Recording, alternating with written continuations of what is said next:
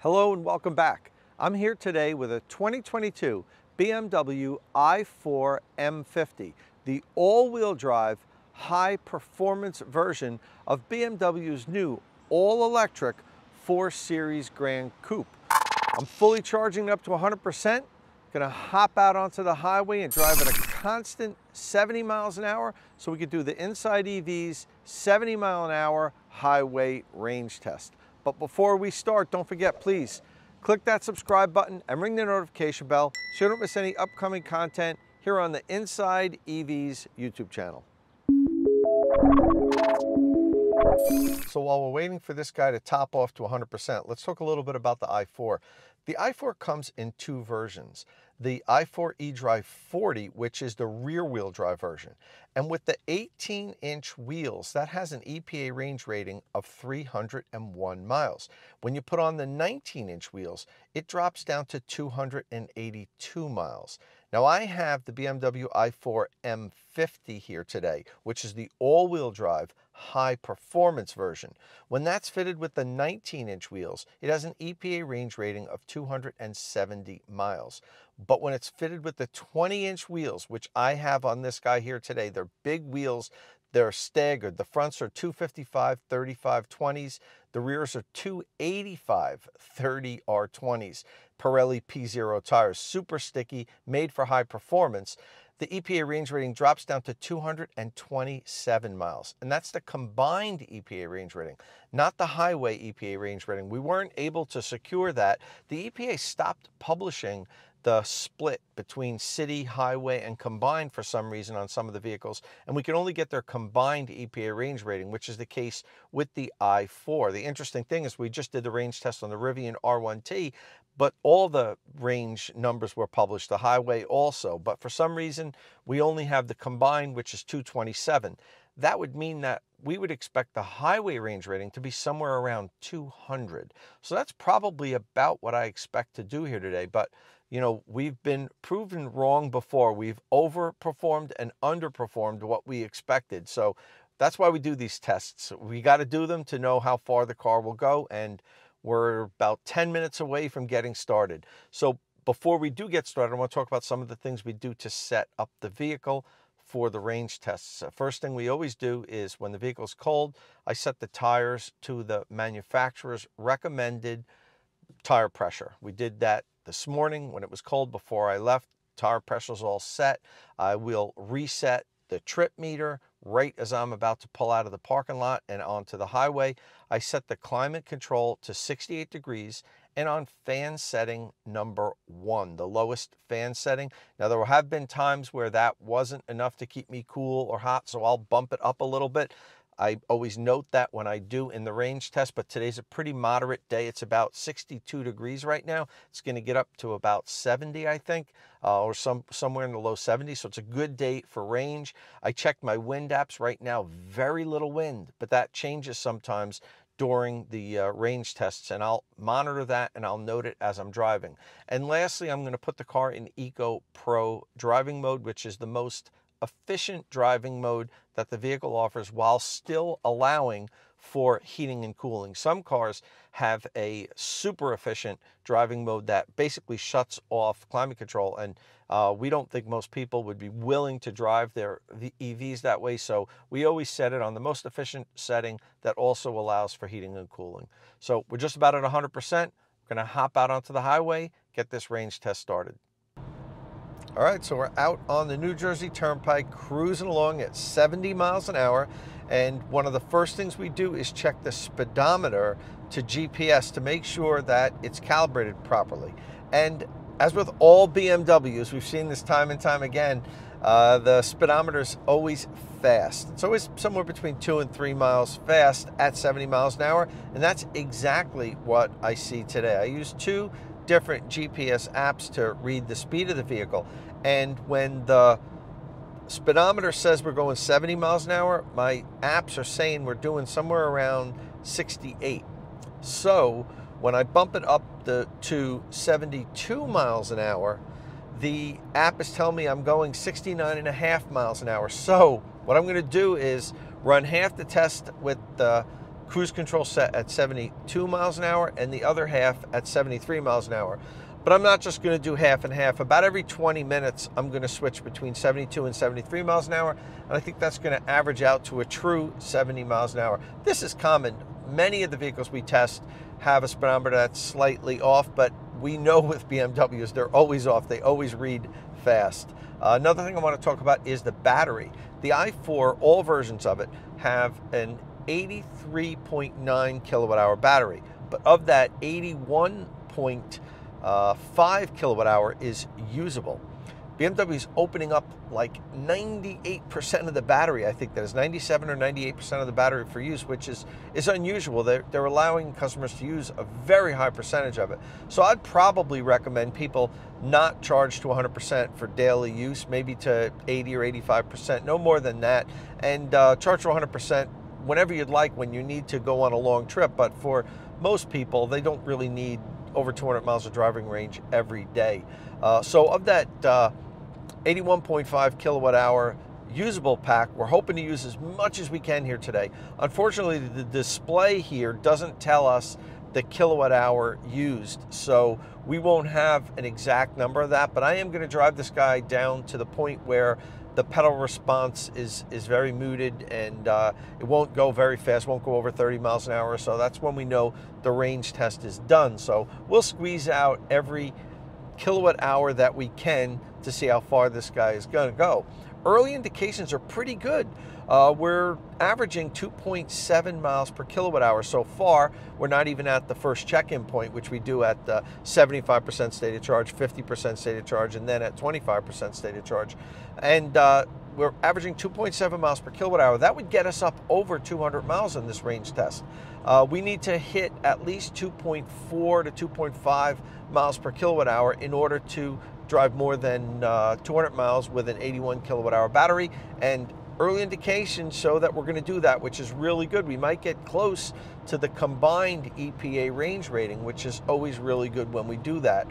The last thing I want to note right now is I've checked my wind apps. Wind shouldn't be a problem, at least not yet. We're only getting winds between 4 and 6 miles an hour so far, and it's coming kind of as a crosswind to as we're driving now south on the turnpike. I'll drive down to the end of the turnpike, turn around, drive north again. As I mentioned in these tests, we do these loop range tests.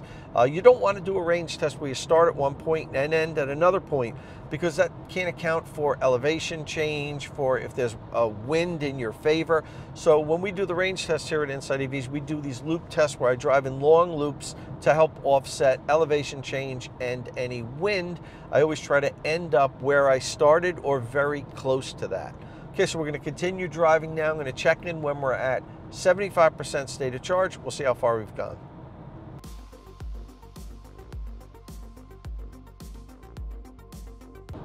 All right, checking in at 75% state of charge. We are 25% into the range test, and we've covered 56 miles. Not bad. We have a consumption rating of 2.8 miles per kilowatt hour. For our European friends, I think it'll be a little bit more than 22 kilowatt hour per every 100 kilometers. So if I did the math correct there, I'll double check when I write the article. But pretty good. If we're able to continue down this path, we'll get very close to the combined EPA range rating, which doesn't happen too often when we do these range tests.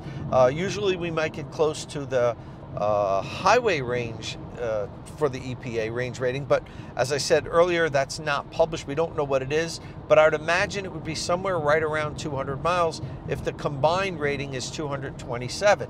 So with 56 miles covered, a quarter of the way in, that would put us at around 224, 225 miles, really close to the combined EPA range rating. That's really good. That'll be, I'll take that any day. But we don't know, we're still early in, and as we do these range tests, things change in the different segments. We'll check back in when we're halfway home, and we'll see where we're at. We're at 50% state of charge, and we have now covered 116 miles. So that second segment from 75% down to 50% state of charge, we outperformed the first segment. We covered 60 miles compared to 56. So we're at 116 miles driven. Our consumption rating has improved. We're up to 2.9 miles per kilowatt hour. So we're on track to beat the EPA range rating. That'll be great if we do that. That's surprising. And one of the things I want to point out is how smooth and quiet the cabin is here in the i4. And this should have the harshest ride, the i4 M50. It has the lowest profile tires and everything. The suspension's all tuned to be in the sportiest version of this car. And I tell you, it eats up all the road irregularities, all the bumps very smoothly, much better than I would expect for the performance version of this car. I can't wait to drive the rear-wheel drive version. I mean, especially now that we see how well this appears to be doing in the range test. I think we're going to get about 230 miles, better than the EPA range rating. The rear-wheel drive version, as I mentioned earlier, with the 18-inch wheels, is EPA range rated at 301 miles. So I'm going to ask BMW if they can get a hold of one of those from me and do the range test on that, because I think, you know, if it's the same as what we're seeing here, that's a true 300-mile car cruising at highway speeds, and that'd be fantastic. Well, I'll check back in when we're at 25% state of charge and see where we're at.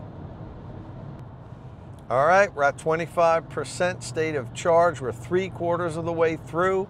I got the shades on because it's a bright sunny day here. It's up to about 73 degrees now, so great range weather, almost no wind. I keep checking the wind app. It's down to like 1 mile an hour now, so this is great range weather. And in that last segment, from 50% down to 25%, we went 57 miles, and we're at 173 miles driven, on pace for around 230 miles, better than the EPA range rating. So see what happens in this last quarter, but I'm pretty sure we're going to beat the combined EPA range rating, which is really good, not something that we do often. I mean, the Porsche Taycan is known for that. The Porsche always crushes its EPA range rating, but not too many other electric vehicles do. Looks like we're going to do it here today with the BMW i4 M50. Speaking of the M50, this vehicle has a base MSRP of $65,900.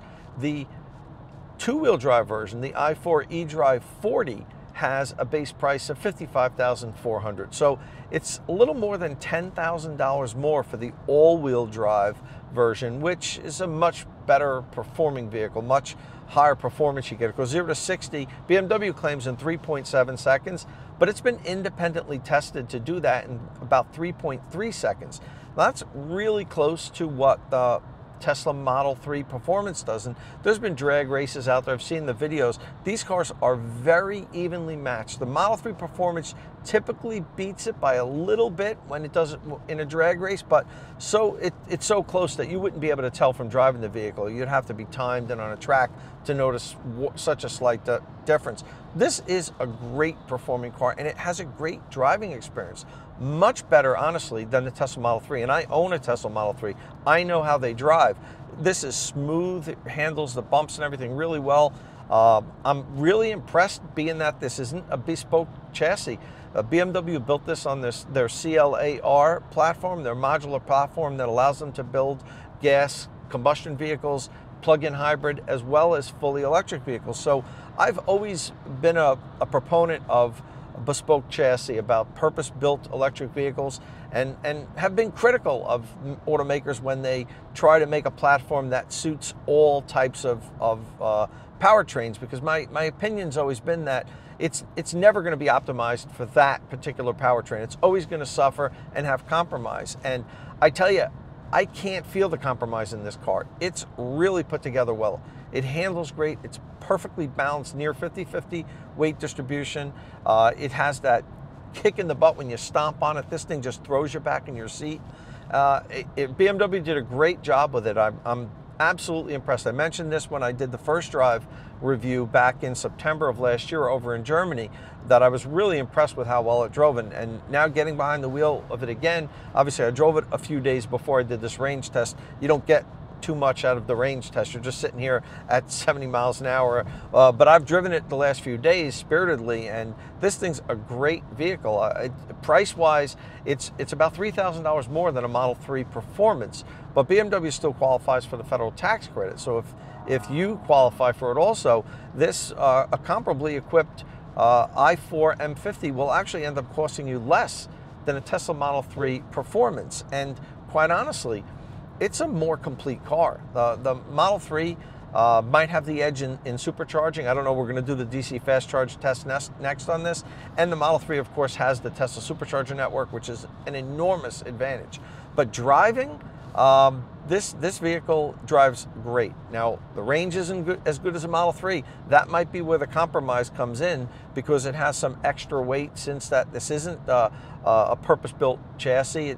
It doesn't have the advantage of taking advantage of all the weight savings that you could when you're just building an electric vehicle. So maybe that's why we're only averaging 2.9 miles per kilowatt hour, whereas the Model 3 averages, much better than that, even at 70 miles an hour. I did 310 miles in my Tesla Model 3 on the 70 mile an hour highway range test. That's going to end up about 70 miles more than what we do here. So that's a significant difference.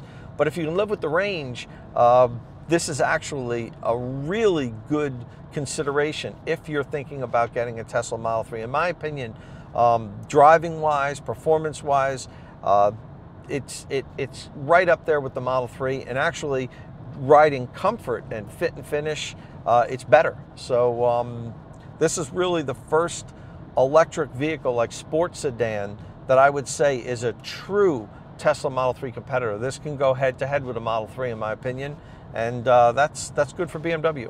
All right, we're going to check back in when we're done at the Electrify America DC fast charging station, and we'll talk about the final results.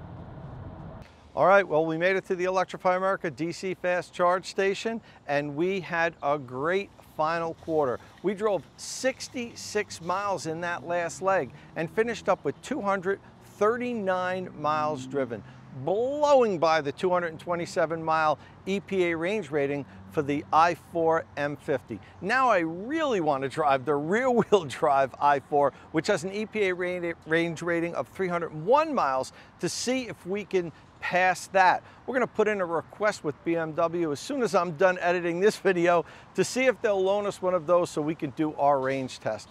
Well, that's a wrap on today's range test video. I hope you like what we're doing here on the InsideEVs YouTube channel. Please, if you do, click that subscribe button and follow us on social media so you don't miss any upcoming electric vehicle first drive, first impressions, range tests, charging, all that good stuff we do here at InsideEVs. And thanks for watching.